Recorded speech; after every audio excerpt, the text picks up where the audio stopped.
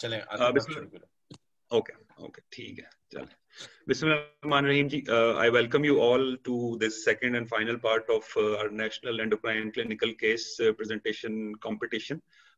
Sorry for the 5 to 6 minute delay. We had a slight IT issue, but we have seemed to resolve it. So I welcome all. Let's get on with the show. Number one, a big thank to Hilton again, who as always are more than happy to volunteer for our academic session. So big thank you to Hilton. Number two, a big thank you to all the participants and all the supervisors who have worked really hard. The response has been phenomenal. Hence, we have had to do 2 sessions rather than 1. We were planning 1. We've had to do 2 due to the phenomenal response, which is really very encouraging. Number 3, let me introduce our today's panelists. Before the panelists, moderators will be myself and Dr. Waqas Shafiq as last time.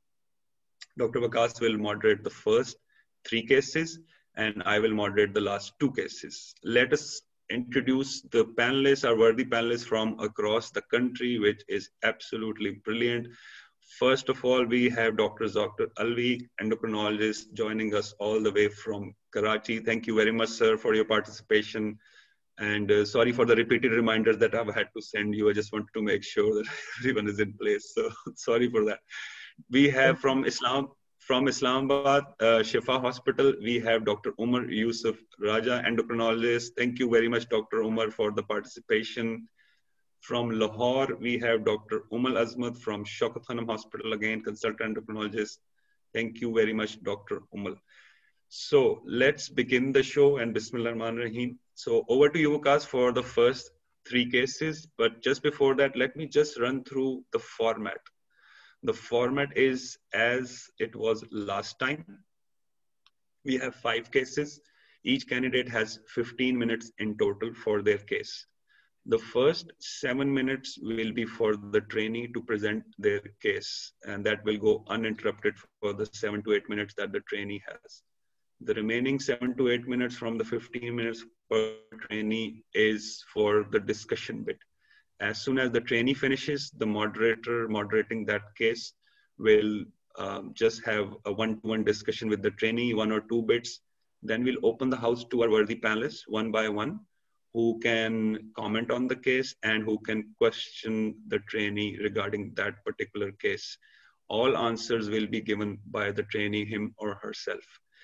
As our worthy panelists are giving their comments or putting their questions forward one by one, in that time, the audience, our worthy participants participating as audience, can throw their questions in the question and answer panel. So they can write their questions there. As soon as the moderator has finished taking the views and questions of the 3 panelists, then the moderator will go through the question list there and then. And if there is any question that has not been put forward to, that question will be taken by the moderator and put forward to the trainee. And again, the trainee has to answer that question.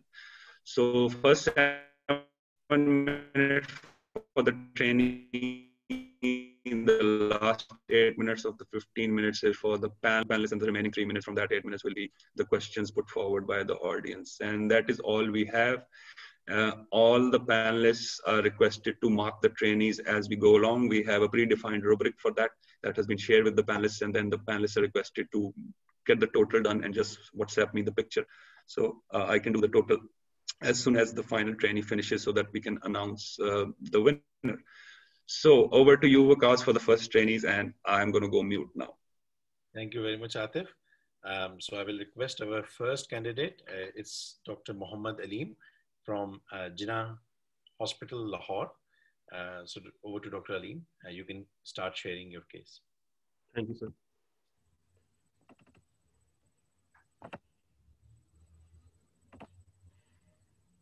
Am I audible to all and screen is visible? Yes. Okay. Okay, I'm Dr. Muhammad Aleem, endocrine fellow from Jinnah Hospital, Lahore. My topic is cases regarding a young female with hirsutism. Regarding history, a 24-year female, unmarried, presented to our OPD with complaint of hirsutism from 3 years. It was of gradual onset, slowly progressive, involving face and body with variable severity, with Ferriman-Gallwell score of 18. There was associated history of non-scanning acne on face from 3 years that was persistent with no complete response to treatment. Her menstrual cycle was regular, and family history was significant for hirsutism, but there was no any history of any menstrual irregularities or any other endocrine abnormality. And lastly, there was no history of frontal balding, voice change, weight gain, cordial tolerance, skin bruising, abdominal stria, or any significant drug history. Her examination was unremarkable, and the BMI was 20 with blood pressure of 120/60, and there was no feature of Cushing-White or any virilization and any obesity or any thyroid enlargement. And then Tanner stage was full. Coming toward investigations, her investigations revealed testosterone of 15.8 nanogram per deciliter, which was done on 14th November, and a DHEAS level of 1065 microgram per deciliter. These labs was done by some gynecologist, and referral was made to endocrine, our endocrine center when there was high level of DHEAS and testosterone. Also, the LHF and FSH was normal. So we repeated the labs from other reliable source with testosterone revealed was 70.3, and DHEAS level was 699 microgram per deciliter. Whereas TSH, prolactin, and 17-hydroxyprogesterone was normal, and HbA1c was 5.2. So we have high testosterone level and high DHS level, which was documented. DHS was documented twice, whereas the remaining level was normal. So we proceed with the imaging. Ultrasound abdomen and pelvis was done, which revealed no adrenal or any ovarian tumor. However, their ovarian size was enlarged with ovarian volume of 10.7 ml, and whereas volume of left ovary was 10.9 ml. Both ovaries was enlarged, and they show predominantly peripheral range cystic follicles. Uterus was a normal size with endometrial thickness of 9 millimeter. So we don't find any source, and the patient's high DHEAS level with a picture of multiple cysts in the ovaries. We proceed further imaging, keeping in view of patient age and high DHS level of 1065 and 699. The MRI abdomen was shows no adrenal mass, and MRI pelvis also showed no ovarian mass, while both ovaries contain a tiny peripheral follicle with average size of 4 millimeter. So we have now proceeded on the management. On the basis of our clinical and laboratory evaluation, such as patient was having non-progressive symptom of hirsutism, and there was no future virilization, and on biochemical labs, there was slight increase in androgens, although DHEAS was disproportionately more raised, and there was no tumor imaging, and so imaging and ultrasound down was also suggestive of polycystic morphology. So we keep has BMI was 20, so we have provisionally diagnosed as lean polycystic ovary syndrome, and she was started on combination of ethine estradiol and cryptorine acetate, and referral to dermatologist was made for the treatment of her acne and hirsutism. And she was also advised follow-up after 2 months, and we decided to review her again with clinical features and repeat testosterone and DHEAS levels. So I have 3 discussion points. Is this lean polycystic ovary syndrome? Can DHEAS level be significantly elevated in polycystic ovary syndrome? Or lastly, should we consider adrenal or ovarian valence sampling, keeping in view of our high DHEAS levels? Thank you very much, Dr. Ali. Thank you, sir. So coming to your questions, the discussion points which you have written here. So tell us about, is this lean PCOS? What do you think? Sir, has per step-by-step moving, first of all, is clinical features. There's no any rapid progression of symptoms. Symptom was from 3 years, and there's no worsening of hirsutism markedly in recent 6 months to 1 year. And there's no future of any virilization, and biochemical levels showed although testosterone was mildly raised, DHA was proportionally more raised, but other hormone profile was normal. And on imaging, there was no tumor or any on ultrasound on an MRI. And ultrasound also suggests that there is polycystic morphology with increased ovarian volume. So keeping this all his clinical features, his biochemical labs, his imaging, I made a diagnosis of lean polycystic syndrome.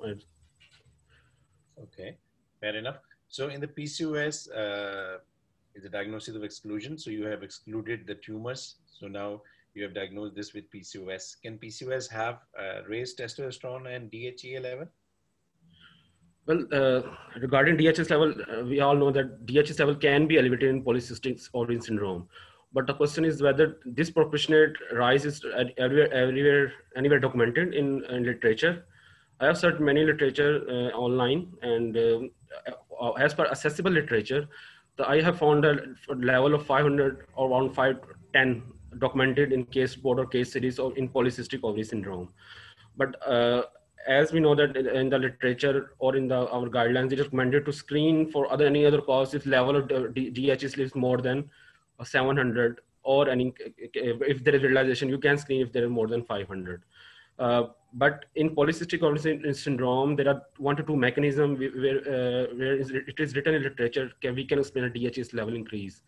First of all, although there is ovarian hyperandrogenism in polycystic, but there is reported that these levels, these highly elevated androgens can go to adrenal where they get sulfated. So it is converted to DHAS. Secondly, there's many studies have been done which shows that actually in polycystic ovarian syndrome, adrenal are also having a hyper response, whether it is a sensitivity to ACTH or whether it is just there is hypertrophy of the zona reticulata. But these have been documented that the DHS level can be elevated by T2's mechanism in polycystic ovary syndrome. Okay. And what else can be the cause other than the tumors and PCOS? If there is anything else you consider? Well, DHS, sorry, can you repeat the question? So is there anything else you consider? You have done some tests, like you have done 17-hydroxyprogesterone. Yes, I think that's you have done for non-classical congenital adrenal hyperplasia. Can this be still CAH, non-classical CAH? So there is one variety of CAH that is 3-beta-hydroxysteroid dehydrogenase. It is partial variety. Which can have a PCOS-like picture, polycystic-like picture, and can have DHS elevated. But for that, we have to have an androstenedione level. So we will compare that levels. The DHS level or is increased and androstenedione is normal. So we can say that this is a latent variety of the 3-beta-hydroxysteroid dehydrogenase. But I have checked from the Aga Khan or the laboratory by telephone call, but they are saying we are not doing the androstenedione level. Okay. And you have put there, should we consider adrenal ovarian vein sampling? And why is that? Why you want to consider this? So we know that polycystic is a diagnosis of exclusion. And secondly, I have not found any literature of increased DHES level of this much of 1065. This is also from a reliable lab, and also of 700 in the literature in the polycystic ovarian syndrome. But having said that, there is the indication for ovarian and adrenal venous sampling are very strict because it's an invasive procedure, and as compared to adrenal venous sampling for that hyperaldosteronism cause, the sensitivity of the venous sampling for ovarian and adrenal is less. That is only 15 to 45% depending on the expertise. Because in the adrenal venous sampling for primary hyperaldosteronism, we have some reference for cortisol level. We can be sure that we can check the ratio of testosterone to cortisol to check whether we are actually cannulated the vein. But in ovarian venous sampling, we have no any reference. We are just to cannulate the vein. We get the sample of blood from there, and the final we have to compare that. So we cannot be too much sure that we have actually cannulated the ovarian vein or not. So guidelines suggest that if there is no future visualization, so then you should proceed for venous sampling if the testosterone is more than 150 to 200. But in our case, that is not the case. Thank you very much, Dr. Ali. So now I'm going to request our panelists. They can ask the question from the candidate or can comment. So over to Dr. Zakir, please. Dr. Aleem, thank you very much. A very interesting conundrum here. My question to you is, you said that it could be a variant of a CAH. How many CAH patients, how is it possible to have CAH with a very low level of 17-hydroxyprogesterone at baseline? I know unstimulated, but I think, as far as I understand, most cases of CAH would have a basal 17-hydroxyprogesterone which would be elevated. So I have talked about the variety, special variety, that is a partial later variant of 3-beta-hydroxysteroid dehydrogenase. Actually, it is conversion of 17-hydroxyprogesterone to progesterone. It's a step above the 7-hydroxyprogesterone that is going to be partially deficient. So when the pathway will move toward the DHEAS, toward the androgens, so the DHEAS level will be elevated. We will not find the elevated 7-hydroxyprogesterone. We will check the ratio of 7-hydroxyprogesterone to progesterone after STS stimulation test. So we do a STS stimulation test to check the ratios of all these enzymes, pre and post of that enzyme. Excellent. Just one small short question. If this patient comes back to you and her DHEAS is still the same, 600 plus, what will you do next? So, next step will be the if I will check that if this androgen levels are available or not. We'll try to get that after STS stimulation test. And secondly, if it's converts to normal, then I will counsel the patient regarding the ovarian venous sampling, because I have seen check the literature where there has been case reported that ovarian tumor can have a elevated DHEAS level. All right, thank you. Thank you, Dr. Zakir. So now I'm going to request Dr. Umal. Dr. Umal.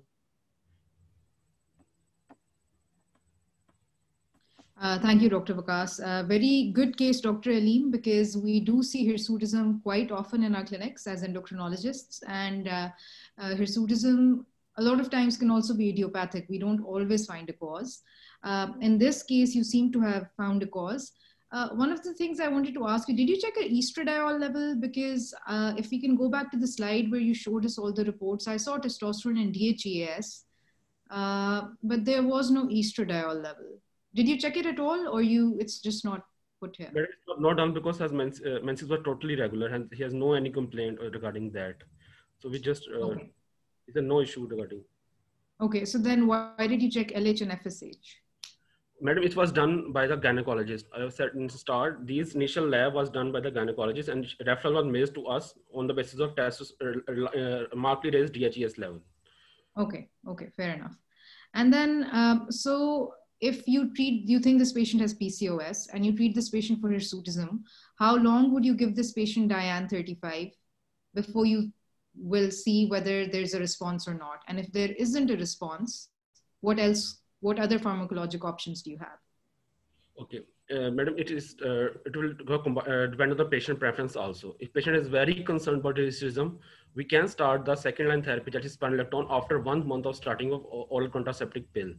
But if patient he can wait and she can wait, and he can say that if you look for some response of laser therapy and oral contraceptive pill, then it is recommended to start after 6 months of starting of oral contraceptive pill to start a spironolactone drug. Right. So I would partially agree with you. I think that adding another after 1 month is very, very soon, because you should at least give 3 months for any response. I don't think a response would occur before that. So I think on average, you should wait for at least three months to 6 months before you add another one. So I think, thank you. That's all I have for now. Thank you, Dr. Umar. So now I'm going to request Dr. Umar. Dr. Aleem, can you've been using the Rotterdam criteria, and I would argue against lean PCOS, because if you look at the NIH criteria, then the irregular menstrual periods is one of the definite criteria for diagnosing PCOS. And here you said menstrual periods are regular. We knew that in our population, familial hirsutism is quite common, and we don't have estradiol levels at all. So how we justify it, mentioning it as a lean PCOS? So what about could it be functional hypothalamic amenorrhea as well? Or how do you differentiate between functional hypothalamic amenorrhea and PCOS, given that BMI was quite low in her case? So regarding that, his endometrial thickness was of at the third day of cycle is 9 millimeter, and her cycle is regular, and there's no any feature of any hyperestrogenism, and endometrial thickness is normal, and there is not any concern from patient. And having said that, if the patient has a hypothalamic cause, then hysterism along with increased androgen level can't be explained from the that hypothalamic cause. What about the FSH-LH ratios? Because usually these are reversed in functional hypothalamic amenorrhea. You look at your FSH-LH ratios. Yes, you sir. look at the LH-FSH ratio is higher in PCOS, where it's reversed in functional hypothalamic amenorrhea. And you can see FSH here is 8 and LH is 6.65. You'll see reversed case in terms of functional hypothalamic amenorrhea. You will see hirsutism, you will see BMI less than 23, you will see acne, you will see polycystic appearance. All of them you'll see in functional hypothalamic amenorrhea. The way you can differentiate is number one, FSH to LH ratio. Number two, I think I agree with you that your endometrium should be less than 3 millimeter in functional hypothalamic amenorrhea. So they are justified maybe PCOS therapy. But number three, and the important thing is estradiol, that you have failed to do that. So I think estradiol is going to help you here, which you haven't done. So I think before doing estradiol levels, it will be very difficult to say or label it as a lean PCOS. I would most probably suspect it's most probably functional hirsutism, because does this patient, does she have a strong family history of diabetes or not? No, sir, there's no strong family history of diabetes. So you are seeing a woman who at the BMI of 20 is presenting with a lean PCOS as per, I mean, what you are suggesting, with no family history of diabetes. So that means you haven't done the insulin levels as well. So what's the mechanism behind that lean PCOS? We knew that insulin resistance is an important pathophysiological mechanism behind that, and you have no family history to suggest that as well. So I would question your diagnosis here. I would think maybe a familial hirsutism, or at least do an estradiol and think about functional hypothalamic amenorrhea. Okay, sir, you have raised a valid question, sir. I will, on the next visit, I will I can plan the estradiol level, keeping in view your concern, and we can review her condition again. And for that, we have to solve the OCPs, and then we can have a estradiol level check. Okay, thank you very much. The only thing is androstenedione is being done at Shifa Hospital. Okay. Thank you, man. Thank you for adding the comment. Thank you. In the interest of the time, I think we'll move to the next case. I can see there are a couple of questions here, but I think we'll take at the end if there is a time. So let me move to the second participant. So the next participant is Dr. Sara Ishfaq from Shaukat Khanum Hospital. So Dr. Sara, can you please start sharing your case? Okay, over to you, Dr. Sara.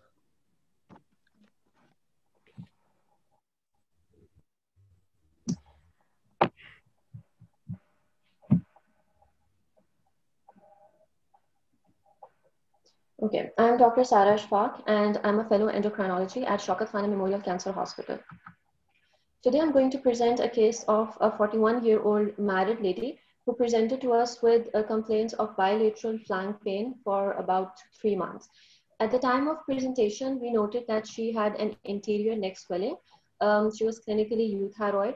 She did complain of palpitations that were intermittent, but there was no history of any headache or sweating or documented hypertension. She had a strong family history of medullary thyroid carcinoma on her paternal side.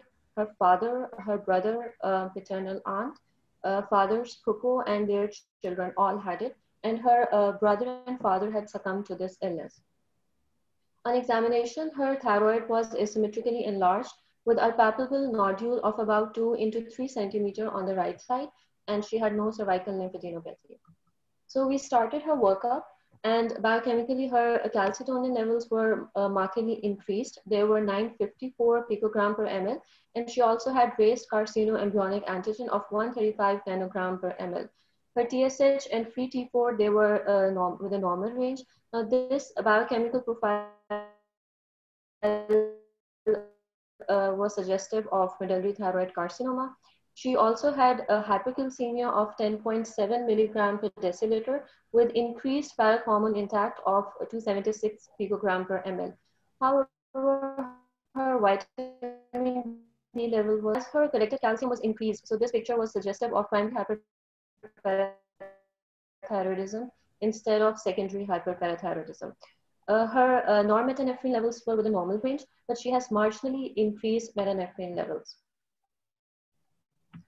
Radiologically, her ultrasound thyroid showed a right thyroid. It was subjected to FNAC that turned out to be Bethesda category 5. Now, as there was a strong family history of medullary thyroid carcinoma, so we got her CT chest, abdomen, and pelvis to rule out any other lesions. And there was a centrally necrotic 1.5 centimeter nodule in the left adrenal gland. And there was also left non-obstructive renal calculus and tiny specks of calcification in the right kidney. Now, these two findings were consistent with hypercalcemia. Now, although her metanephrines were only marginally increased, but there was history of palpitations and there was a lesion, adrenal lesion in the CT scan, so we got her a DOTA scan done. In this, the gallium-68 DOTA was injected IV and the radio tracer took almost we waited for 1 hour, and the different images were taken with PET-CT, and we found 2 lesions, a DOTA-avid nodule in the left adrenal gland, and there was another lesion that was DOTA-avid in the right thyroid nodule. It was followed by parathyroid scan with MEV. We took the different images were taken at 20 minutes, 60 minutes, and 120 minutes. And the early planar images showed a diffuse uptake, radiation uptake in the region of right thyroid lobe. And there was the normal washout of the tracer in the from the thyroid gland. Now this scan was then coupled with SPECT-CT at the delayed planar images in order to localize the anatomical structure where the increased diffuse uptake was noted. So we found that there was a radiotracer retention in the soft tissue nodule posterior to the right thyroid lobe. So this was suggestive of a functioning right parathyroid adenoma. On the basis of all of these biochemical and radiological investigations, she was diagnosed to have the medullary thyroid carcinoma, primary hyperparathyroidism, and pheochromocytoma. So the diagnosis of multiple endocrine neoplasia 2A syndrome was made. She initially, we prepared her preoperatively with alpha and beta blockade. She underwent left laparoscopic adrenalectomy and with no perioperative or postoperative complications. Her histopathology showed pheochromocytoma of 1.5 centimeter, and her pheochromocytoma of adrenal gland score was 2. This surgery was followed by a total thyroidectomy with central neck dissection and parathyroidectomy. This histopathology confirmed medullary thyroid carcinoma of size 3 centimeter. 3 parathyroid glands were removed, and the histopathology of right superior gland turned out to be parathyroid adenoma. She has been in our follow-up ever since. As far as medullary thyroid carcinoma is concerned, she shows excellent response, and there is no evidence of any structure or biochemical recurrence of the other malignancies as well. She's also on thyroxine. And so our discussion points for today are that as genetic testing is not available in Pakistan, so how will we screen family members of MEN2A patient? And at what age should screening of family members be started?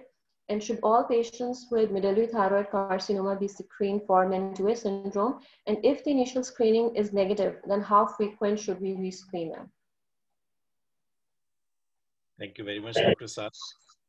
So I'm going to ask the same discussion point questions to you. So you mentioned as genetic testing is not available in Pakistan, how will you screen the family of MEN2A patients? So tell me how you are going to screen. Okay, so all the available guidelines, they are based on the screening that is done according to genetic testing. So there are no available guidelines for this answer, but we do have an expert opinion that suggests that all the family members of MEN2A patients, they should be screened biochemically. So we use the tests like calcitonin, CEA, corrected calcium, metanephrine, and normetanephrine levels. And so you check all of these together in a patient, or do you test one or two things initially, and if it's positive, then you check the others? So the first, the medullary thyroid carcinoma, there's 90%, 90 to 95% penetrance. So we initially start with the calcitonin and CL levels. If they turn out to be positive, then we move forward with the metanephrine or metanephrines, because its prevalence is almost 50%, and then with corrected calcium, because that's penetrance is like in 20 to 30% of the cases. Now the difficult one. So where do you start screening?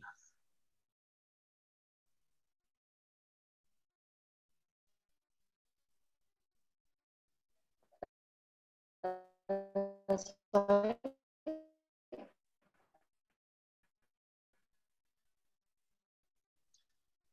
What age you start screening? 5 years, till the age of 5 years. Then we start screening at the earliest, youngest age of diagnosis. So do you screen them annually?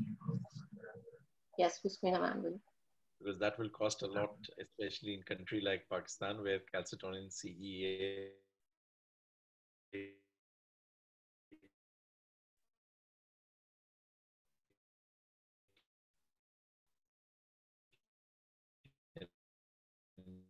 be very expensive.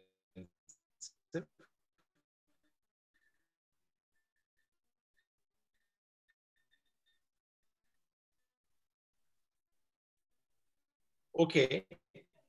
So your next question is, should all patients with MTC be screened for MEN2A syndrome? And if initial screen is negative, how frequent should we do rescreen? Again, get the metanephrine or metanephrine levels done. And for primary hyperparathyroidism, we will get the corrected calcium level done. And do you do any imaging as a part?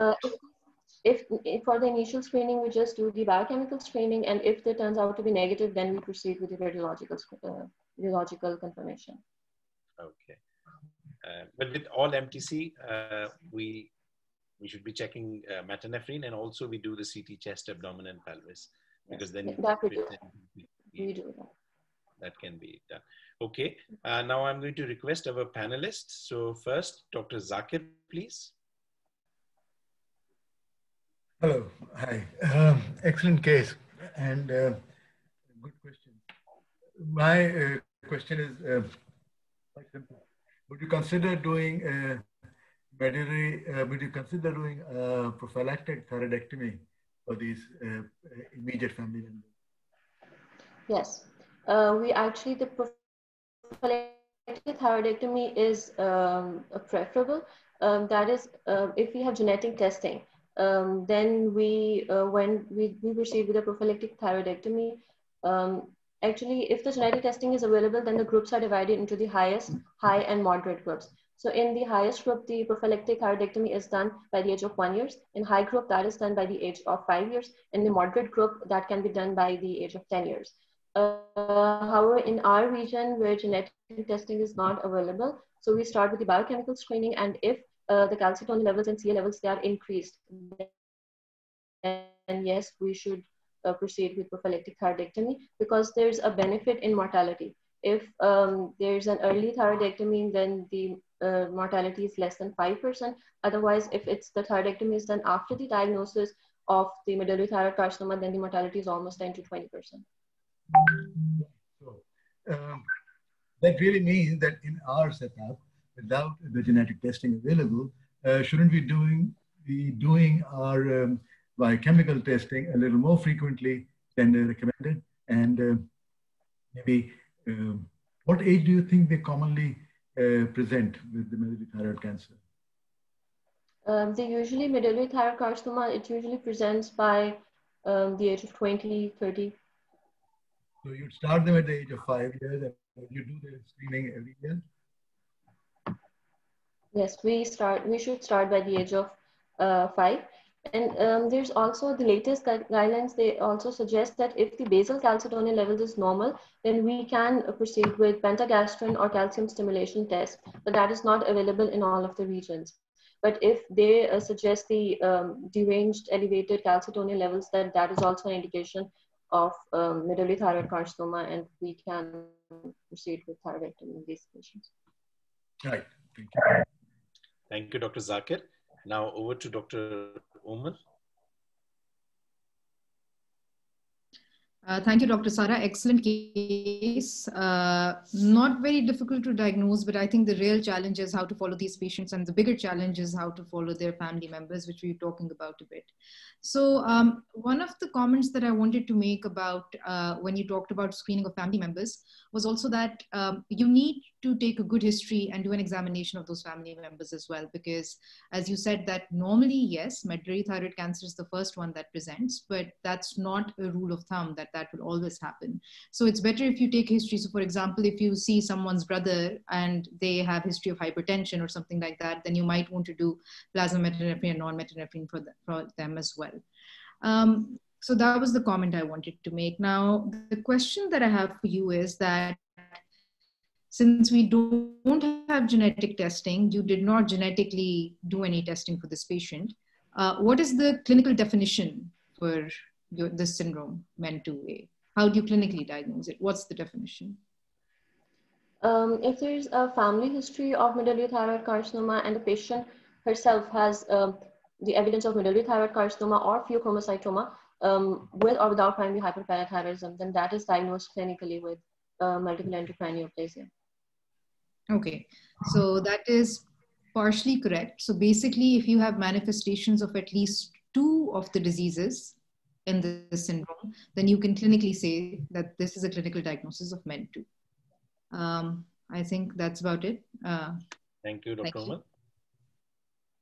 Okay, Dr. Umar. So Dr. Sara, let me be a bit of diver advocate here, and I'm going to forward Dr. Zakir Alvi's case. We are in Pakistan, so let's be realistic. Genetic testing is not here. And the other important thing is the follow-up. Because most of the patients, I mean, I think the follow-up is pretty much bad here.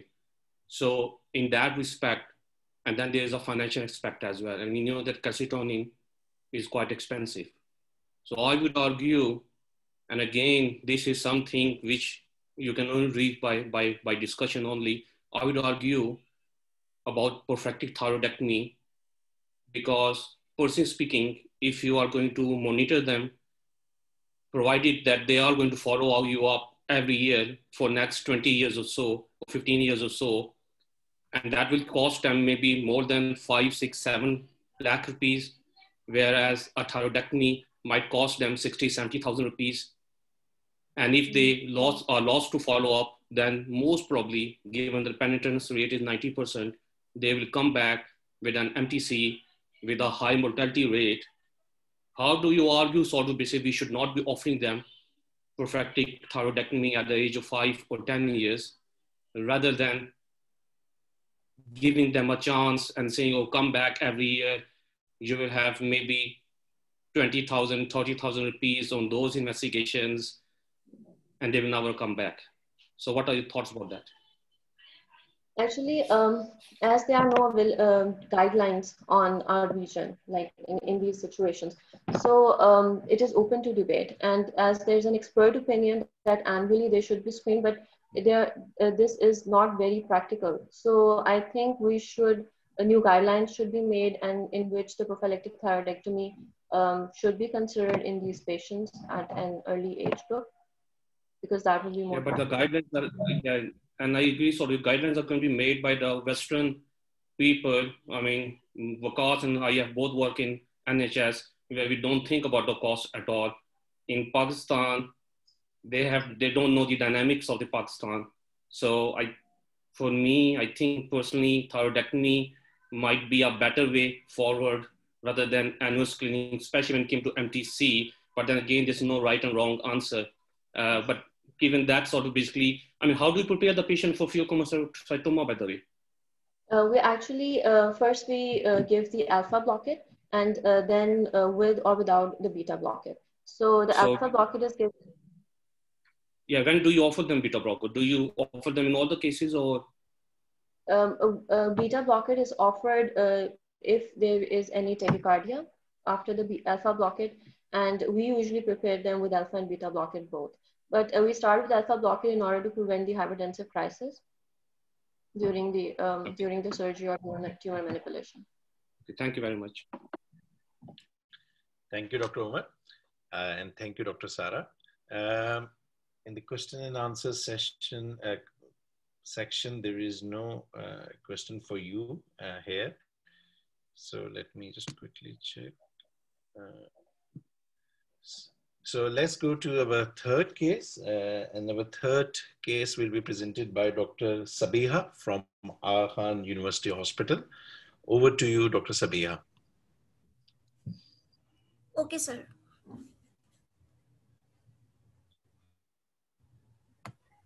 So can you see my screen and I am audible? Yes. Please go ahead. So I am Dr. Sabiha Banu from Aga Khan University Hospital. My patient is a young female with short stature and primary amenorrhea.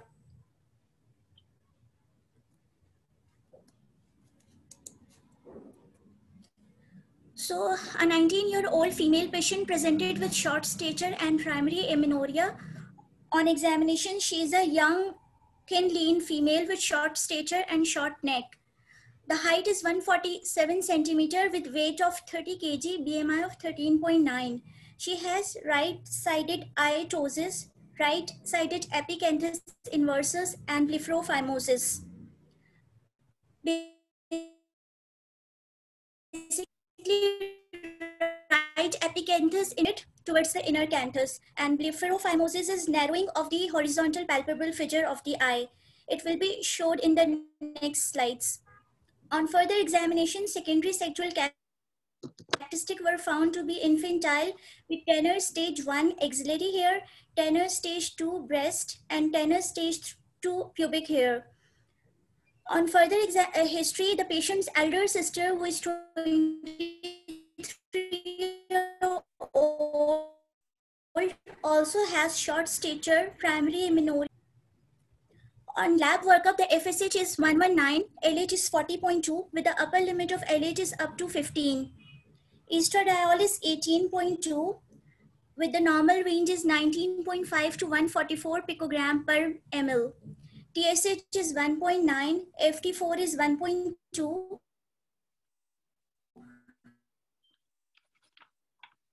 Prolactin is 12.3, it is between 267 to 470 nanogram per ml. So this lab investigation is consistent with the hypergonadotropic hypogonadism with low IGF-1 level.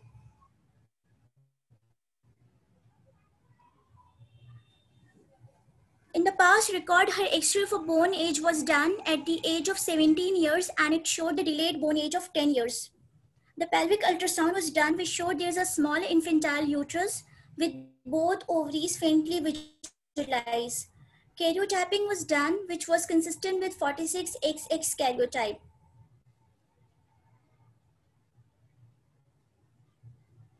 So these are the pictures. These are not from our real patient as she didn't give us consent to show her images. So these I took from the net, and this picture is showing blepharophimosis. As you all can appreciate, there's narrowing of the horizontal palpebral aperture of the eye, more marked on the left side. And this is epicanthus inversus, which basically shows there's upward elevation of the skin fold from the lower eyelid towards the inner canthus.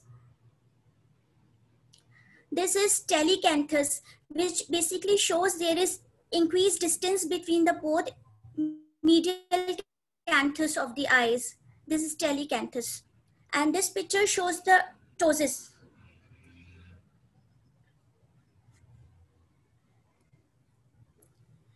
So in this patient, the diagnosis of type 1 blepharophimosis ptosis epicanthus inversus syndrome, BPS, was made, and she was started on estradiol and norgestrel in a small doses, and that was gradually built up. She started having regular menstrual cycle, and on examination, the breast development now in the clinic follow-up is tenor stage 4. Axillary hair improved to tenor stage 2, and pubic hair improved to tenor stage 3. BPS1 and BPS2 deletion duplication analysis of FOX L2 gene was deferred by the family due to significant financial constraints. We basically involved the genetic specialist in this case, and as per his advice, the genetic workup deletion should be sent, but because of severe financial constraint, this was not done. So BPS findings, the blepharophimosis epicanthus inversus ptosis syndrome findings are narrowing of the eye opening, that is called as blepharophimosis ptosis, and upward fold of the skin of the lower eyelid near the inner corner, that is epicanthus inversus and telecanthus. This syndrome has two types, type 1, which cause the premature ovarian insufficiency in females and typical oculofacial changes, while type 2 has only typical oculofacial changes, no premature ovarian insufficiency. Basically, this FOX2 gene is the only gene which causes BPS syndrome. This gene controls the production of FOXL2 protein, which is involved in the development of muscles in the eyelids, as well as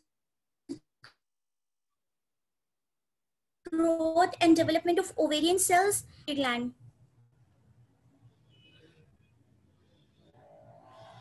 So discussion points in my case are, what are the chances of fertility in blepharophimosis ptosis epicanthus syndrome? Next, in the absence of genetic testing, how to screen family members? What is the prognosis of this blepharophimosis ptosis epicanthus inversus syndrome? And what are the other associations to be screened? Thank you very much, Dr. Sabia. So let's talk about your discussion points. So chances of fertility in BPES. So in these patients with type 1 blepharophimosis epicanthus inversus syndrome, the chances of fertility can be achieved with options like we can offer them for the oocyte donation or the adoption of the kid, or one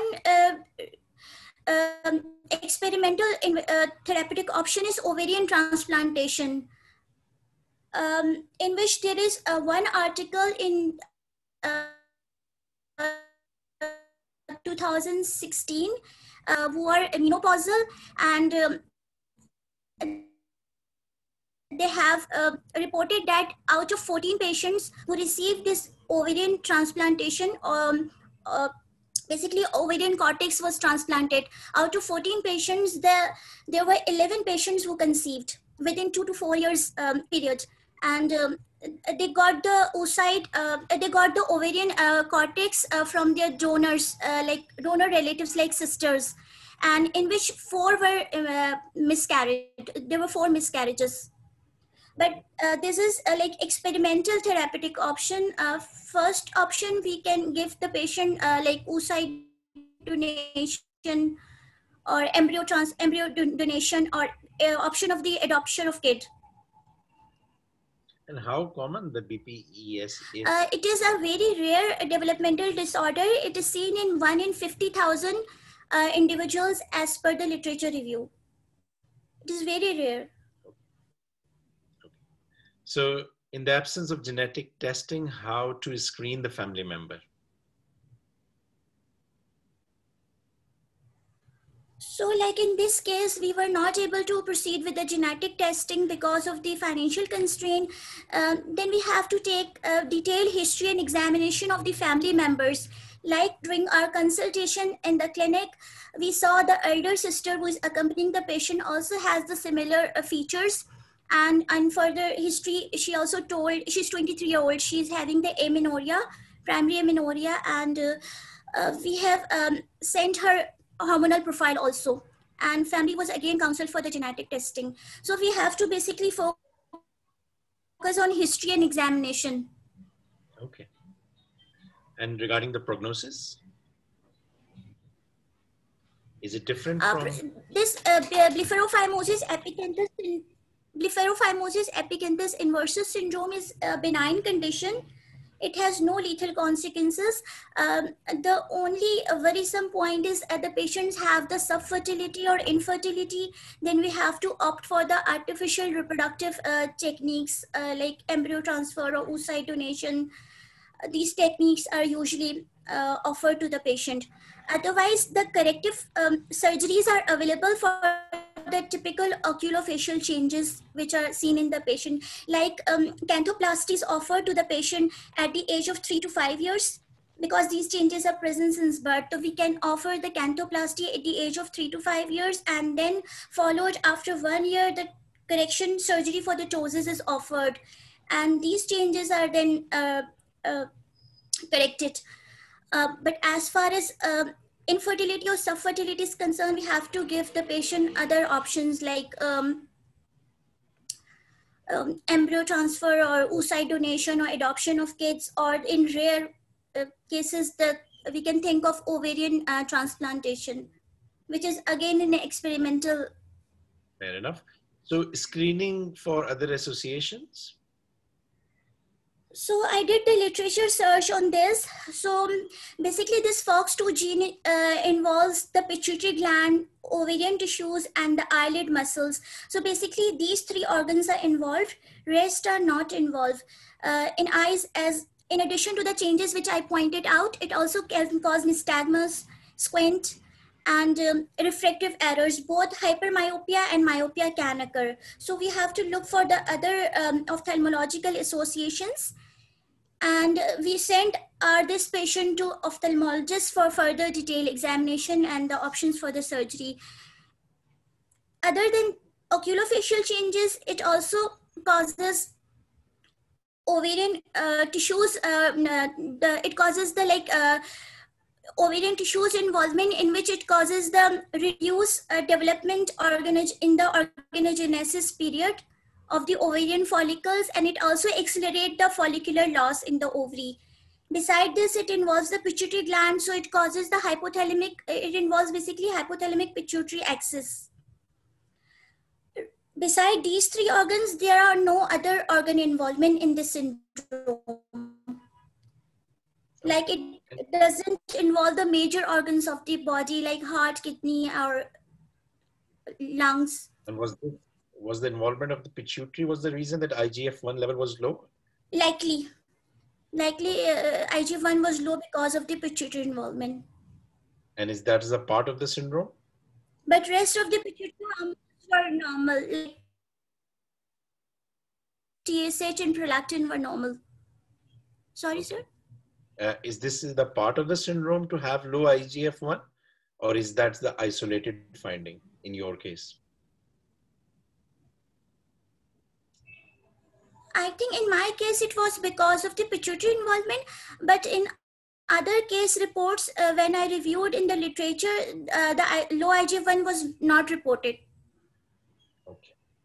Thank you very much, Dr. Sabia. So now I'm going to request our panelists. So first I will request Dr. Zakir. Over to you, Dr. Zakir. Thank you. Interesting. A couple of questions. So is BPES, do you think it's an inherited condition? Yes, it is an autosomal dominant condition. And in this case, in my patient, there was no history of consensus marriage, and only 2 family members among the 6 siblings were involved. It is genetic condition, autosomal dominant, and each child from the affected parent has the 50% chance of getting this inherited mutated gene, FOX2 gene. There's 50% chance of getting this gene from the affected parent. So 50% chance of transmitting the disease to the offspring. Right. And little comment, although I don't know much about this condition, but I believe that finding pituitary abnormality would not be an isolated thing in your patient. It is the FOXL2 protein is involved in pituitary development, and finding growth hormone deficiencies is not something which has not been reported. It has been reported on a few cases, and the association is described. All right, that's it. Thank you. No more comments. Thank you, Dr. Zakir. Now I'm going to Thank you, sir. Thank you. Dr. Azmat, over to you. Okay, very good case, Dr. Sabiha. I have a couple of questions. The first question is that you started this patient on estrogen and progesterone together, right? As replacement, as treatment. Is there any benefit of starting a patient on estradiol first and then adding progesterone after a bit, especially when someone's presenting with primary amenorrhea and doesn't have secondary sexual characteristics that have developed? So basically, this patient was first started on the estradiol, that is the Dine 35. First, she was given Dine 35 for a period of around 2 months, but the response was not good as far as secondary sexual characteristic and menstrual cycles were concerned. So after discussing this case in our past meeting, this patient was switched to this combination of estradiol, Valirate, and Norgestrel, after which she started having regular cycles and this improvement in the tenor stages. And gradually the dose was... Diane 35 is actually a combination pill, right? Of cyproterone acetate and estradiol. But she didn't respond to it. It was given for 2 consecutive months. Then it was decided to switch the lady to this combination of Norgestrel and estradiol Valirate. And also, I think Diane being the first choice, it's a pretty high dose of estradiol. And I think with these patients, because what you want to do is you want to follow what physiology would have followed if they had developed normally. So you want to actually start at a lower dose of estradiol and then build it slowly. And then you want to add progesterone a bit later, because that's how physiology goes. So that would be one of the things. And then the other thing is that you have this patient on hormone replacement therapy, which you do. Till what age would you treat this patient? As far as hormonal replacement therapy is concerned, we will give this to the patient till the age of natural menopause, is like around the age of 44, 45 years.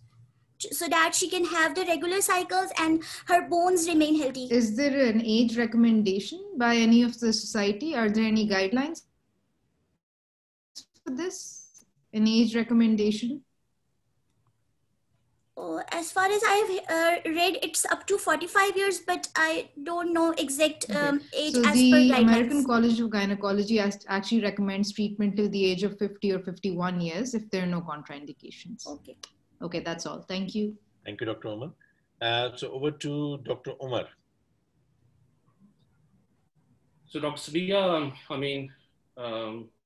going forward, sort of basically from, or taking things forward from Dr. Umar case, one of the reasons for giving estradiol alone is for breast development.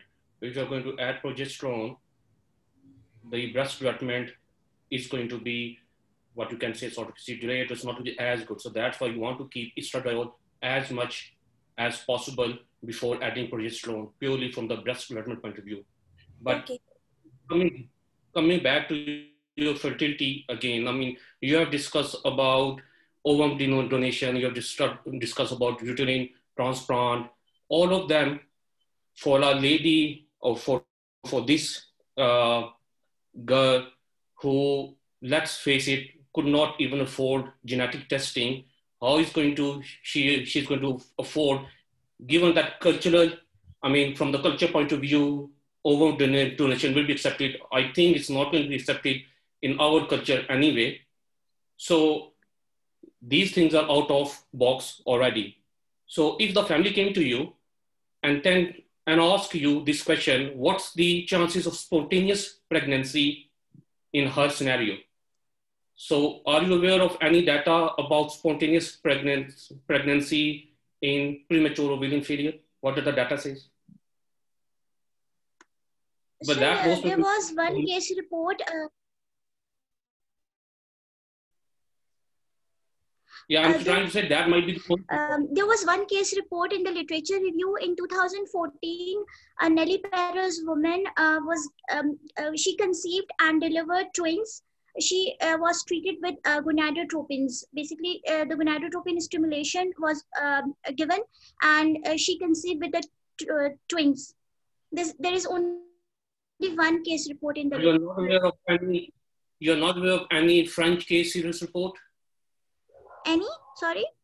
So there's a French case series report which shows that in premature ovarian failure, about 5% can become spontaneous or can get spontaneous pregnancy. So actually you can tell them that it's a 5% chance. So 5 in 100 women with premature ovarian failure can get pregnant spontaneously. I think that's an important message just to tell them so they are aware it's not all doom and gloom. Okay. Okay. Okay, thank you very much. Thank you very much. Thank you. Dr. Sabia, there are two questions here. Do you consider growth hormone therapy 10 years of bone age can't only be because of hypogonadism at 19 years of age?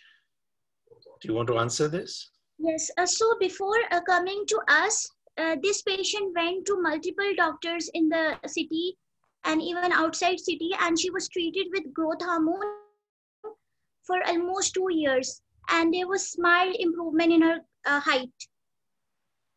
So she was given a growth hormone for 2 years.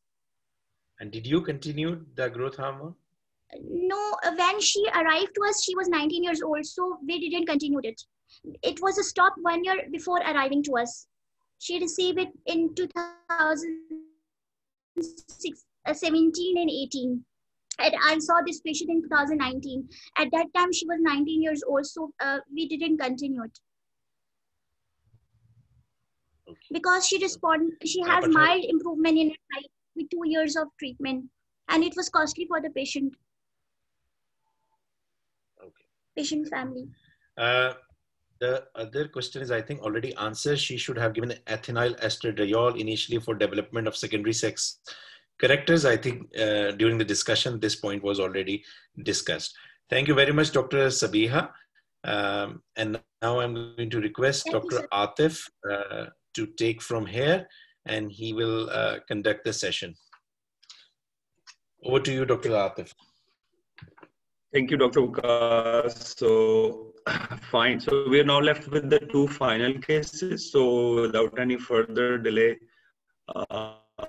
it will be Dr. Abdullah from Fatima Memorial Hospital to present his case. Over to you, Dr. Abdullah. Dr. Sabia, can you stop your screen sharing, please, so that Dr. Abdullah can. So I have stopped. Okay, thank you, thank you. So, yep, Dr. Abdullah, over to you. So that's it. Can you make Abdullah present his and share his screen? Thank you. So he can. Okay.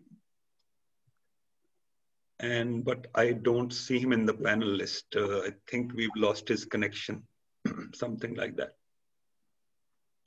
Anyway, let's move on. If Dr. Abdullah is back, he can present. He can present at the end. That's fine. Let's get him back to the panel. Oh, here he is. Here he is. Okay, fine. Over to you, Dr. Abdullah, for your presentation. If you can hear us.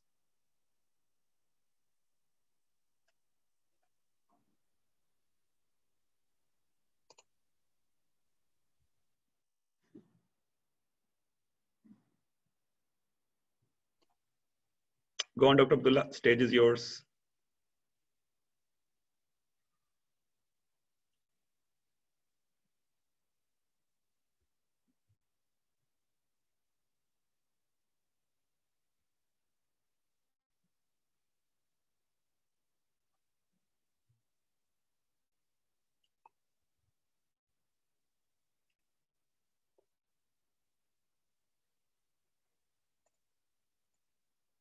Dr. Abdullah, you're on mute. You have to unmute yourself.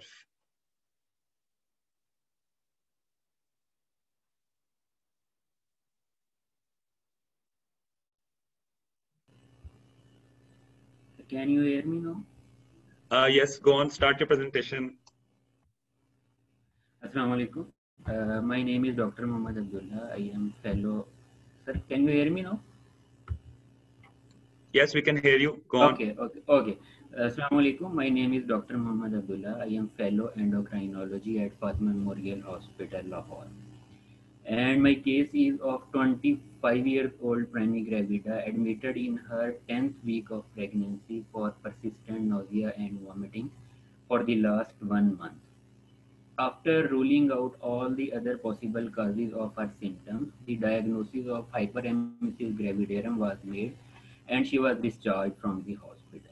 However, 2 weeks later, she was readmitted due to her persistent symptoms of nausea and vomiting. Patient had no history of bone pains or abdominal pain, and she had no significant family history. On examination, she was dehydrated and had otherwise normal physical examination. In her workup, she was found to have raised serum calcium level, which was rechecked, and her corrected serum calcium came out to be 17.8 milligram per deciliter. She also had hypophosphatemia. So on the basis of hypercalcemia and hypophosphatemia, her intact parathyroid hormone level was advised, which came out to be very high, and thus the diagnosis of primary hyperparathyroidism was made. Her urinary calcium to creatinine ratio was also more than 0.02, which ruled out the other possible diagnosis of familial hypocalciuric hypercalcemia. Her vitamin D levels were also very low. She also had hypokalemia, which was most likely due to her persistent vomiting and inability to eat or drink anything.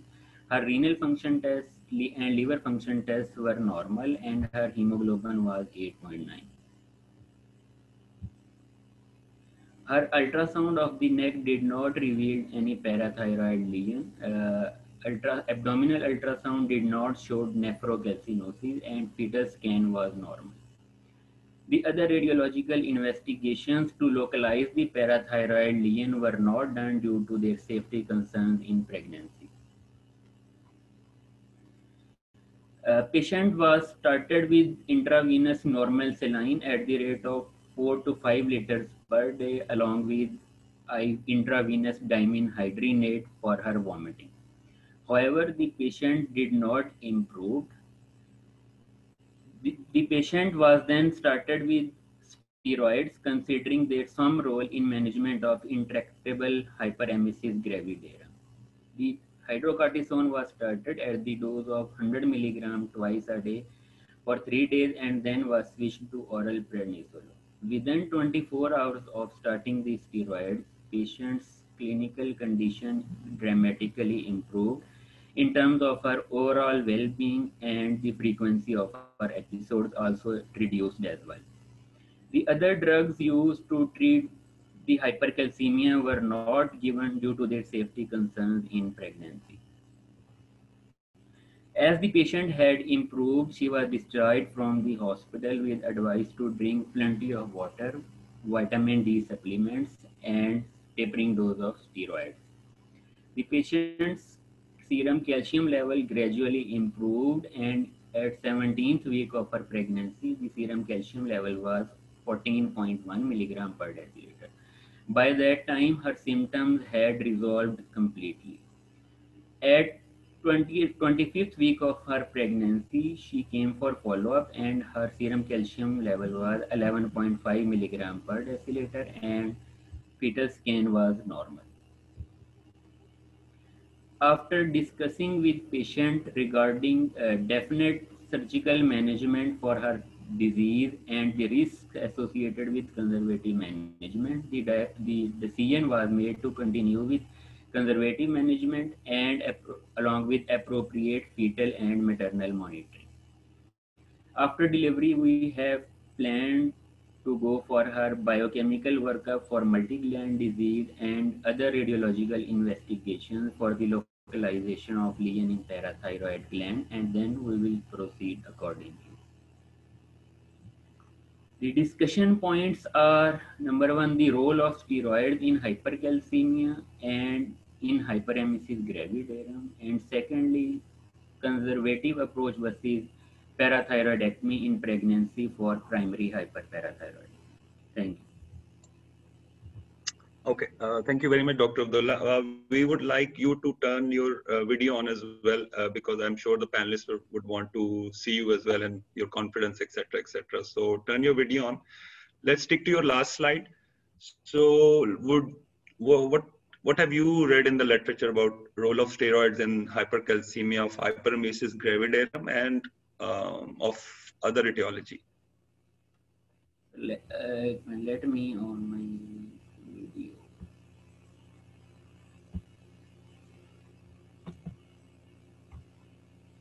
Okay. Yep. There is so yeah, go on.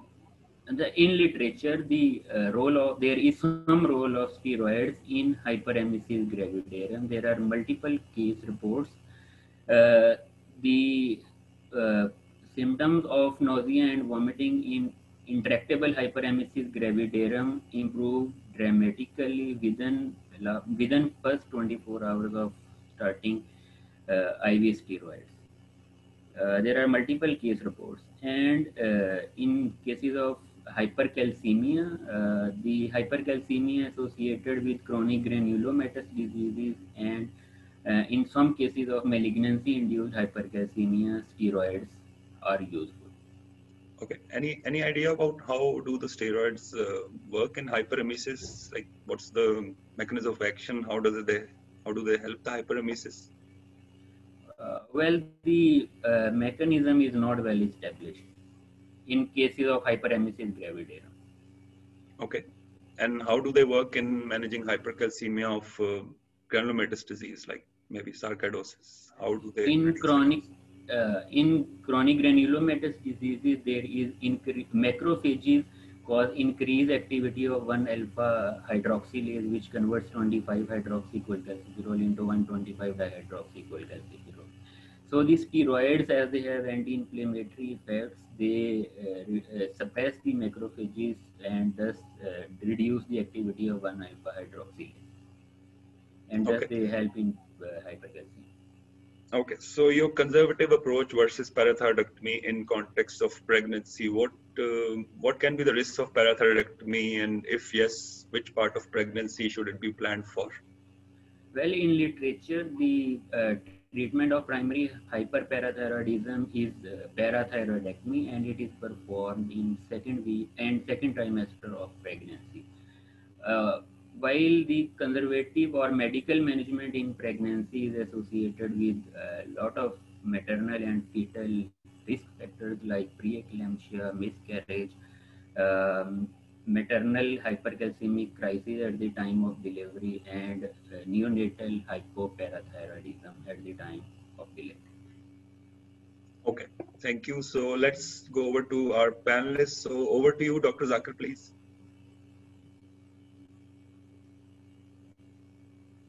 Right, very interesting case. And first the comment, I didn't think there was much of a role of conservative management of such high calcium levels and hyperparathyroidism in pregnancy. Because as Dr. Sab just said, there is a very high risk of earlier on miscarriages and preterm labor, preeclampsia, and hypocalcemia and newborns, or whatnot. I mean, there are a lot of. And I think the standard should have been parathyroidectomy, at least in the second trimester. Even now, even the boat has not sailed yet. We're still on the 25th week. So that's my comment. Question, Dr. Sab, at what levels of calcium levels do you think it is safe to continue on conservative management? Or in other words, what would be the threshold level for going for parathyroidectomy? Well, in literature, the conservative management can be done with calcium level of less than 12 milligram per deciliter.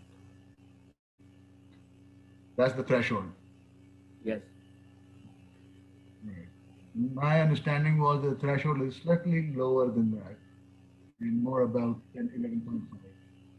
No, I would, indication for parathyroidectomy is calcium level more than 1 milligram per deciliter raised than the normal value. But in literature, it is found that medical management can be done with calcium levels of less than 12 milligram per deciliter. my simple contention is this woman had a very high calcium level, and Yes. several weeks later, she still had a very high calcium level. She's down to 14, which is still very high for a pregnant lady. And even now, she's 11.5. And well, unless she's refusing outright parathyroidectomy, I think at least you should try to sell the idea to her. That's my problem. Yes. At her follow-up visit at 17th week of pregnancy, the surgical management was discussed with patient, and she is actually not willing to undergo the surgery. And secondly, her symptoms have improved, and her calcium levels are improving gradually, and it have come down to 11.5 from 17.5. So we are also hoping that with increased fluid intake, her calcium level might improve a bit more. All right, doctor, I won't take too much of your time. The only thing is, I think in my practice and my experience, if you tell a mother of bad consequences for her newborn child, mother is nearly always willing to go for anything. This is my experience. I'm done. Thank you. Thank you. So over to you, Dr. Umal. Thank you, Dr. Abdullah. Very interesting case indeed. I'm going to sort of start from where Dr. Zakir left off. So obviously the gold standard is parathyroidectomy in this case, and she meets the criteria. There's no debate on that. One of the other things that you might want to consider also is 11.5 for someone who's in her second trimester is quite high, because with pregnancy, your calcium levels in a normal physiologic pregnancy, your calcium levels actually come down a bit with volume expansion. So a normal for someone who's not pregnant might be 10, but for the same person, it might be 9. So 11.5 is still pretty high. That's one of the things. The second thing is one of the issues for not going in with surgery the fact that you haven't been able to localize the parathyroid? That's the issue. There are 2 to 3 issues. One is the willingness of the patient to undergo surgery. Secondly, we at the moment do not know what we are dealing with, whether it's parathyroid adenoma, hyperplasia, or carcinoma. And to go for surgery at this stage would require bilateral neck exploration, and the expertise of the surgeon here are also questionable in our point of view. So these 2 to 3 factors have led us to continue with medical management of the patient. Okay. And just in the interest of time, I'm just going to ask my other questions. So you talked about vitamin D replacement, right? Because her vitamin D was really, really low. So for someone who has primary hyperpara versus someone who doesn't, would you replace vitamin D differently or the same way?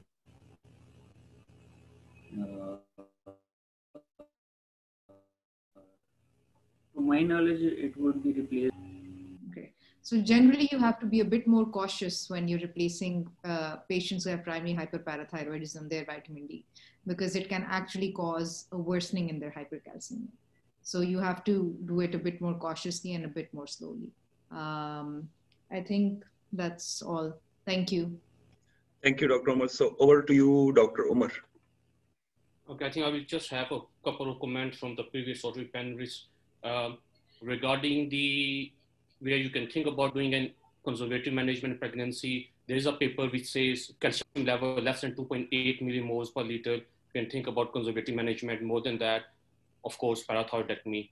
The other thing is about vitamin D replacement. One of my colleagues, Asad Rahim, have done this study in, of course, not in pregnant women, but we have discussed sort of basically have checked, replaced vitamin D in primary hyperparathyroidism, either via giving 50,000 units weekly or Adcal D3, 2 tablets or 2,000 units, and not that much of a difference. So whichever mode, but in pregnancy, normally they say you can replace it by, you can give up to 5,000 units per day. So up to 6,000 units per day is safe. So 5,000 units you can give them on a daily basis to replace vitamin D. But Dr. Abdullah, I would sort of basically, I mean, I would most probably be reluctant in labeling this patient as primary hyperparathyroidism, because you have mentioned urinary calcium creatinine ratio is 0.02, whereas in pregnancy, we knew that you can't use urinary calcium creatinine ratio as diagnostic for familial hypercalcemia, and basically the genetic testing you're thinking about. And with the vitamin D of 4 and the FHH of 0.022, which in my experience or in my opinion is questionable, why don't you think it might be a FHH with just simply low vitamin D rather than primary hyperparathyroidism? I mean, what was the 24-hour urine calcium level in this lady case?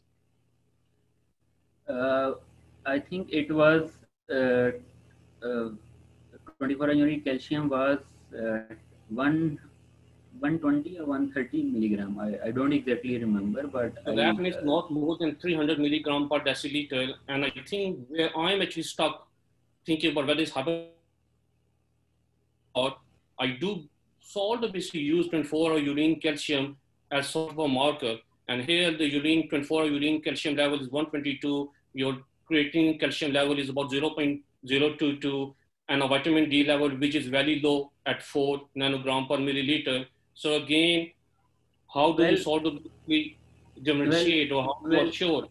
In this case, in literature, it is recommended that when you start replacing vitamin D in the patient, the urinary calcium excretion should increase in patients of primary hyperparathyroidism and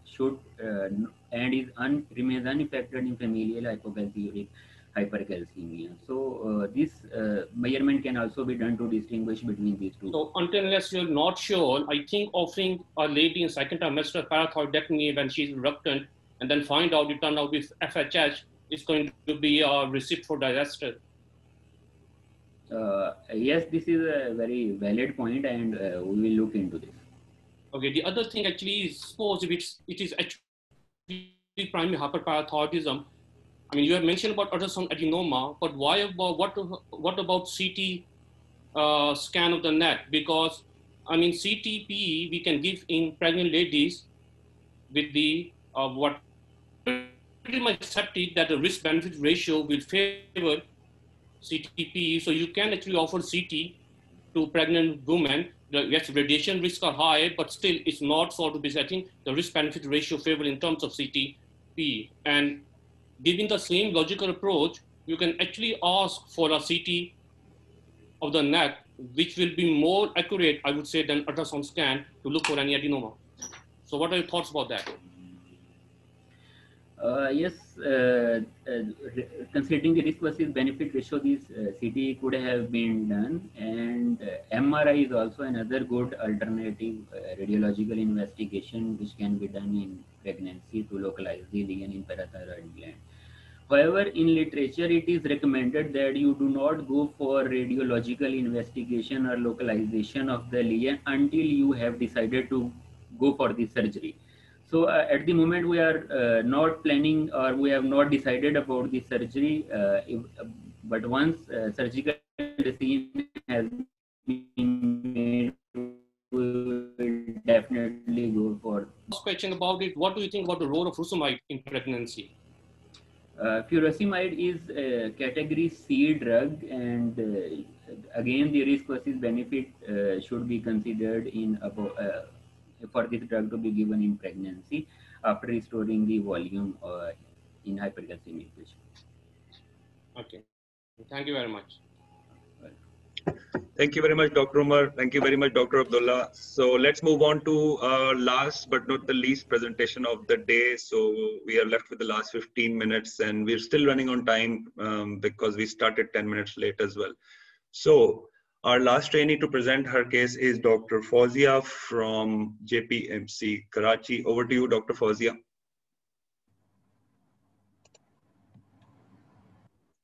Dr. Abdullah, you can stop your screen sharing so that Dr. Fauzia can share her screen.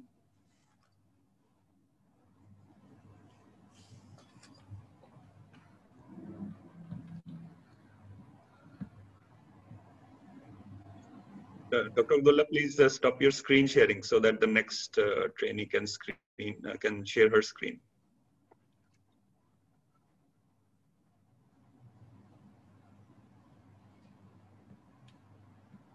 Thank you. What happened? Dr. Fauzia, Yeah. your turn. Share your screen.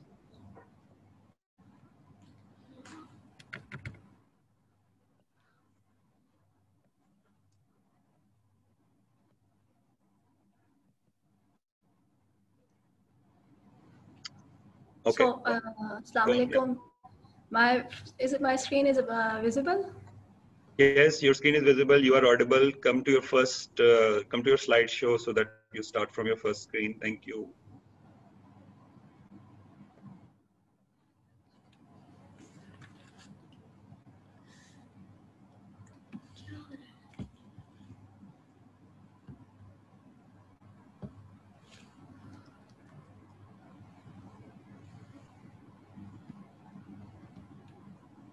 Dr. Fauzia, I think you need to click on the first slide.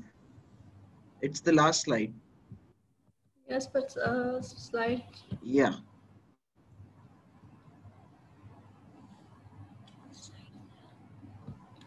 Where is the option for slideshow? Slideshow on the top. It's right in the bottom.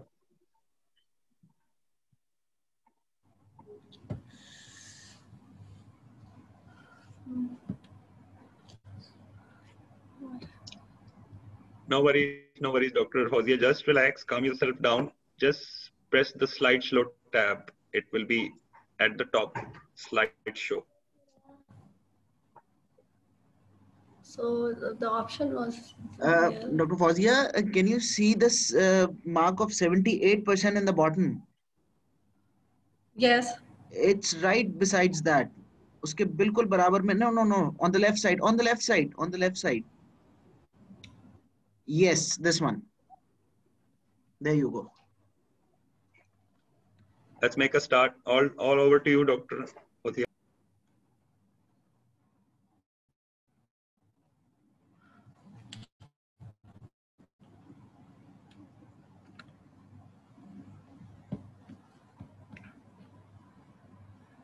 So, Bismillahirrahmanirrahim. Assalamu alaikum. I am Dr. Fauzia Qasim from Jinnah Postgraduate Medical Center, Medical Institute of Diabetes, Endocrinology and Metabolism. I'm going to present a case of 6 sisters. This is the family tree of a Pathan family. Father died and mother is 53 years old. Actually, this is a story of 10 siblings of non-consanguineous marriage. We can see here that the 2 sisters are normal. The youngest is 17 years old, still menstruating, and she's single. And the other is married and with children. The 2 brothers are normal. They are married and have children. There are 6 affected females, 5 with primary amenorrhea and 1 with secondary amenorrhea. So psychosexual orientation of all these patients is females, starting with the first patient who is 18 years old, up to the 6th patient who is the eldest, 33 years old. Actually, this is the patient who first came to us with primary amenorrhea, and on inquiring about the family history, we came to know that other sisters are also suffering from the same kind of problem. So we asked her to bring them to us, and they came to us over a long period of time, and we did their workup. 5 of them had primary amenorrhea and 1 with secondary amenorrhea. 3 of them are single at the moment, 5 are married, but none of them had children. Youngest sister has deepening of voice and she has history of beta thalassemia trait. One of the sister is also suffering from diabetes and hypothyroidism. Like the youngest, eldest has history of beta thalassemia trait. None had galactorrhea. And regarding hormonal pills intake, younger sister never took the pills, while the other 4 took estrogen progesterone pills over a long period of time intermittently. None of the sister has any signs of virilization. None had temporal baldness or hirsutism, except for the youngest sister who had prominent Adam's apple and jaw, broad jawbone. As compared to the other sister, she has female pattern pubic hair, cleidocromegalic stage 2. And all the sisters had stage 5 breast development. We can see here that none of them was hypertensive. Interestingly, all of them were taller than their estimated mid-parental height. 3 of them were obese with high BMIs, and the genital examination of the 5 sisters, apart from the first, was normal female genital genitalia. This is the picture of the youngest patient with prominent jawbone, prominent hyoid bone, mild cleidocromegaly. These pictures are taken with the permission of the patient. Regarding investigations of these patients, we could not do all the investigations in all the patients, as they belong to the poor socio-economic class. So most of the investigations were done with the support of Medicine and Endocrine Foundation, which is working in the medical unit too, for the support of the patients. So coming here, we can see that the estradiol was normal in the younger 2 sisters, while it was low in other patients except the one, and probably she was on hormone replacement at that time. LH was high in all the patients. FSH was normal in the younger 2, but it was in the menopausal range.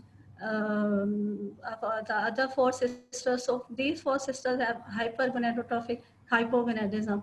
Testosterone was done in the younger 2 sisters because of mild signs of virilization and the patterns of hormone. So it was high in the youngest sister and normal in the other sister with reference to the male range. We did testosterone in other 2 patients just as a prototype, although none of them had any signs of virilization, and it turned out to be normal. Because of raised testosterone, we did DHT, dihydrotestosterone, in 2 of the young patients. We can see here that the DHT was high in the youngest, and it was in the normal range for the other patient. We calculated testosterone to DHT ratio, and even the ratio was low, lower than the normal reference range. And so we ruled out the 5-alpha reductase deficiency here in these patients. Prolactin was normal in all the patients. AMH was done in view of androgen insensitivity syndrome, and it was quite high in the youngest patient. We did AMH in one of the patients from other group just as a prototype, and it was normal as it was expected. TSH was normal in all the patients. Because of raised testosterone, we did karyotyping in the younger 2 patients, and as a prototype in one of the patients from the group of 4, it was 46XS. But in the younger patient, it was 46XY. DEXA scan was done in one of the patients from the first group. It was normal. It was done in the other 3 patients, and it was in the osteoporotic range in the eldest one, while the other 2 were on the way to osteoporosis. Genetics testing for AR gene and the POI gene panel could not be done due to financial constraints. Ultrasound was done for all the 6 sisters with the single operator. By the single operator, and MRI was also done. I am showing the pictures of one of the patient from each group as a prototype. So we can see here that the small prostate is present here, bilateral inguinal testicles are present, and there is uterus and ovaries are absent in younger 2 patients. While in all other 4 patients, uterus and ovaries were present in all except in the youngest, in which we could not appreciate the ovaries. So, ladies and gentlemen, coming to the conclusion, in summary, patient 1 and 2 who presented with primary amenorrhea with increased testosterone, DHT, AMH, and LH, and normal FSH and estradiol have 46XY karyotype, uterus and ovaries were absent, with presence of bilateral inguinal testicles, and prostate has the diagnosis of complete/partial androgen insensitivity syndrome.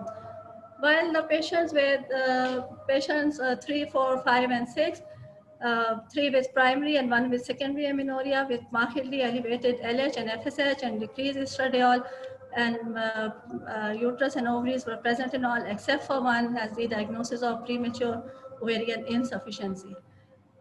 For sisters with POI, counsel with regards to the long-term hormone replacement therapy, marriage, and fertility constraints, while the sisters with AIS were counseled for affirmation of gender identity in keeping with their wishes, and surgical removal of testes followed by the estrogen replacement and future referral for vaginoplasty.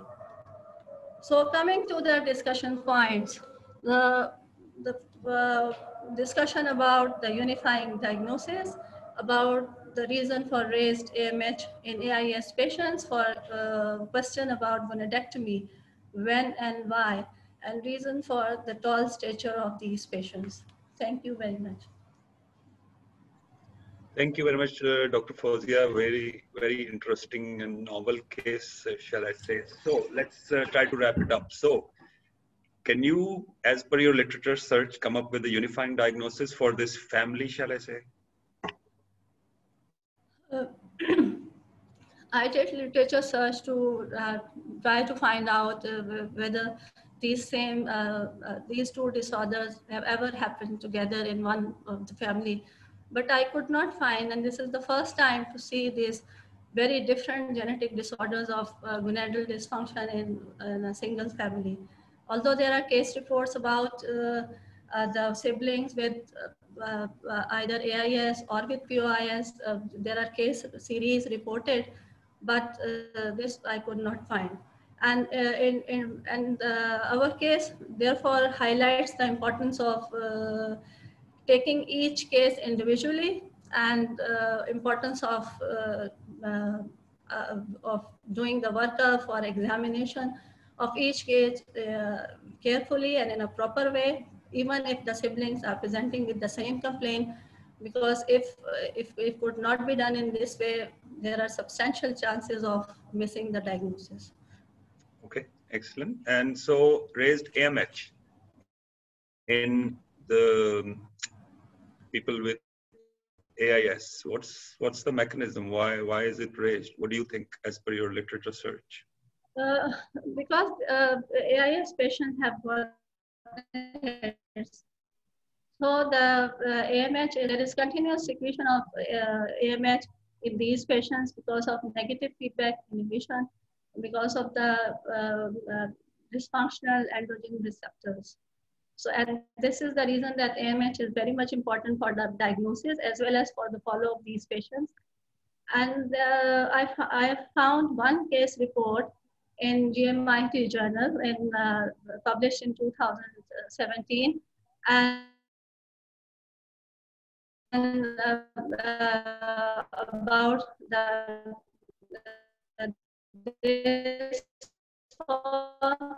that the AMH was very much high before gonadectomy, and it dropped down in the boots after. Very important in making diagnosis and follow-up. Okay, so the sisters you're planning to do gonadectomy, when, at what age you're planning? It is recommended that these patients should have gonadectomy. Why? Because there are chances of malignant transformation of the gonads, of intra-abdominal gonads. So this is the reason that it is recommended, and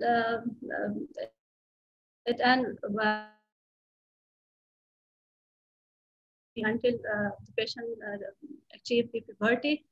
The reason is that the patient should achieve puberty under the influence of endogenous hormones. And the second reason is that chances of malignancy are age dependent. Before puberty, the chances are less, around 5%, and after puberty it increases up to 13 to 14%, and after 50 years substantially increase.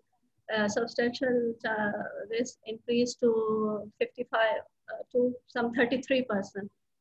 So this is the reason these patients should undergo gonadectomy. Okay, and So all sisters are tall stature. What's the explanation for that? This is very interesting finding, but for AIS patients, there is a reason. And usually, and for that reason, AIS patients are usually taller than their, from their, the females of their society. And this is because of the presence of this growth controlling gene that is present on the Y chromosome, and it regulates the. So this is the reason for tall stature in AIS. But in POI patient, I could not find the reason. In literature search, I found one paper which about one case with tall stature, POI, and vascular disease. And the reason for that was the duplication of SHOH gene that was short stature homeobox gene. So there is duplication of that gene and it can lead to tall stature. But our patient did not have any vascular disease, features of any vascular disease. Okay, excellent. Thank you very much. Let's turn to our panelists. Over to you, Dr. Zakir. Oh, wow, what a case. This is, I mean, an incredible case. I really don't have questions, but I was wondering about a little short statement. So we have two siblings who are XY, and among the other four, at least we know two are XX, and presumably the other four who are POI are also XX. So you have four XX females who have premature ovarian insufficiency, and you have two XY who are androgen insensitive. Unifying it, the androgen receptor gene is on the X chromosome, right? And the androgen receptor gene is expressed in the ovaries as well. And there is some, although controversial, some belief that the androgen receptor gene abnormalities may lead to POI. So maybe in this family, a problem with the X chromosome androgen receptor gene is the common unifying thing between the two. So it caused the AIS among the genotypic boys and POI in the genotype females. That's my comment. Don't have really any questions. Thank you. Okay, thank you very much. Let's move on to Dr. Azmat. Thank you, Dr. Fawzia. That definitely is a great case. So, and I might have missed that part in your presentation. So you said that there was a diagnosis of complete/partial androgen insensitivity syndrome. What's the main difference between the two? Why we thought initially we thought this is complete, but the youngest female, she has mild splenomegaly.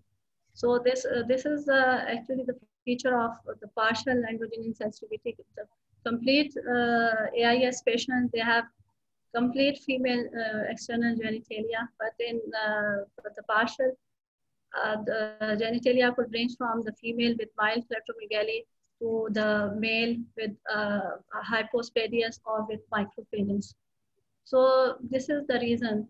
Although from other, and she has mild, there's deepening of voice and prominent hyoid bone. That also, and all these three features of mild virilization were not noticed by the patient. We are the one we noticed, and we asked her about that. So in this regards, we are thinking that one is complete and other is the partial. Okay. And then as far as management goes, you did talk about surgery, the gonadectomies, and you talked about hormone replacement. What else do you need to do for these patients? With regards to bone protection, we can first we must ensure that they must take hormonal pills regularly. We must ensure about the compliance and tell them about the importance of that, and then on the long run and follow up, we can we can, start with other other treatment for osteoporosis. Okay, so you don't really need treatment for osteoporosis, but you do need to do annual DEXA scans for them, or if not annual, every other year, so that you can follow their bone health. And you also might want to give them calcium and vitamin D supplements. And then, as you said, that there's a certain age recommendation for gonadectomy, which is normally after 15, because as you mentioned that you want them to have the benefit of the hormones. So if you've already determined that this patient does have AIS at the age of 10, then till the age of 10 to 15, is there any sort of surveillance you will do for the gonads before you actually do the surgery? We can do surveillance for the malignancy, or? Right. I think I need to do some more literature search for this. Okay. So the recommendations generally are that if you're waiting for surgery, if the gonads are in the inguinal canals, then you can do an annual ultrasound. And if they're in the abdomen, then you'll have to do an annual MRI to keep an eye on them until you actually take them out. I think that's all I have. Thank you. Thank you. Thank you very much. So let's move on to Dr. Umar. Dr. Fozia, I mean, I've got two questions. One might be a simple one, one might be a slightly difficult one, but that's fine sort of basically. I think your cases are quite good. Let me just start with a simple one. What do you think the role of AMH in females? Anti-mullerian hormones in females? Why we should do them, or when we should do them? This is done to see the ovarian reserve. If these patients, we are suspecting there is ovarian insufficiency, so we, by checking the AMH, we can see still is there any reserve, and so any chances of pregnancy is there or not. And I mean, sort of, I mean, if you listen, sort of, you have a chat with the reproductive endocrinologist among us, most of them think that the role of AMH in females is regarding fertility when it came to IVF. Yes. And just to look for the ovarian reserves, it might be something that they don't recommend. Rather than, it's purely the role is mostly in the IVF setting to see whether IVF will be successful or not.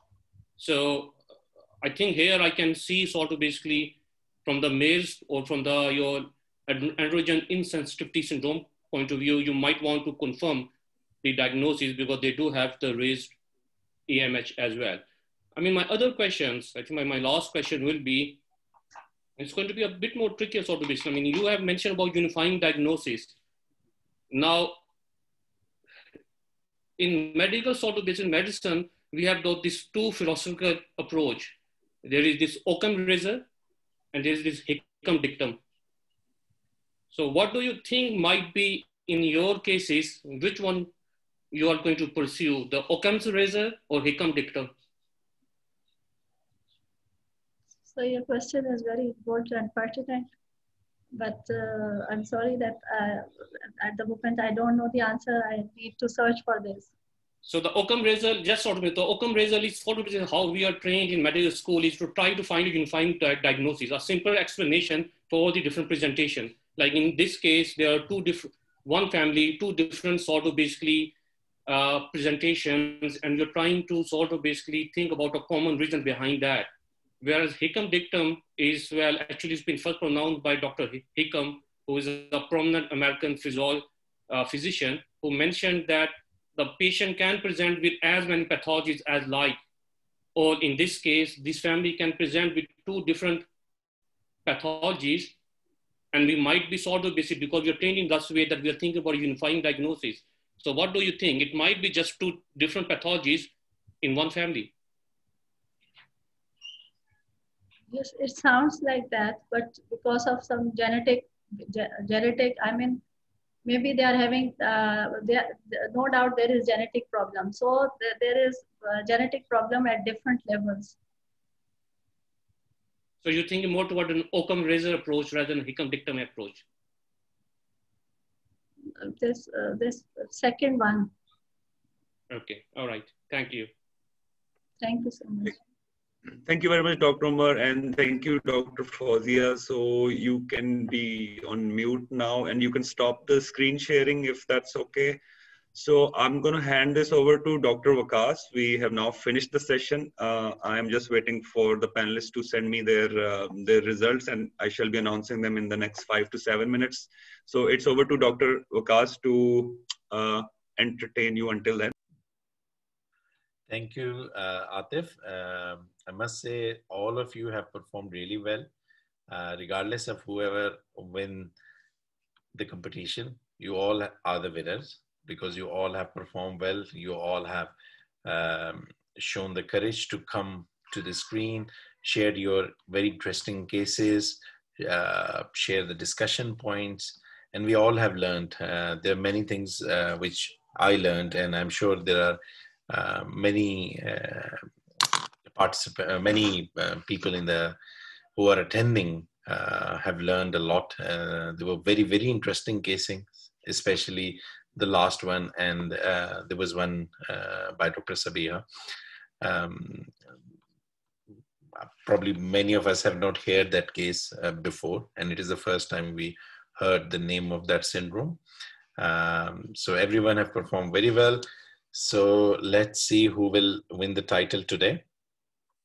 Now, looking at the questions, let me look back. So there was someone have asked initially for the first case for Dr. Aleem that why SHBG was not checked. I'm not sure if Dr. Aleem want to answer this, although I have written the answer that normally when the testosterone is raised, that's when we check SHBG. For DHEA sulfate, I'm not sure either that will be of any help. Then there was a comment regarding either instead of OCP, should we consider HRT? Well, HRT can be used. However, in Pakistan, I found that OCP is actually cheaper and easily available, but HRT will be the better option for that case, but OCP is easily available. Then there was, which I asked already, was regarding the growth hormone therapy. Then there was regarding ethinyl estradiol, which we have talked already during our discussion point for inducing puberty for Dr. Sabiha case. Then there was a couple of comments, although it looked like primary para, but 24-hour urine was done when vitamin D was only 4. And then there was another person answering that we do not need urinary calcium excretion with 17 calcium and 40 PTH. So I think I agree with that if the calcium is very, very high, then primary hyper probably is more likely, but we had a very good discussion on this topic. So I think that's all. If anyone have any questions, you can put it here. We'll try to answer. And there was a comment, congratulations to all participants from Dr. Gulshad.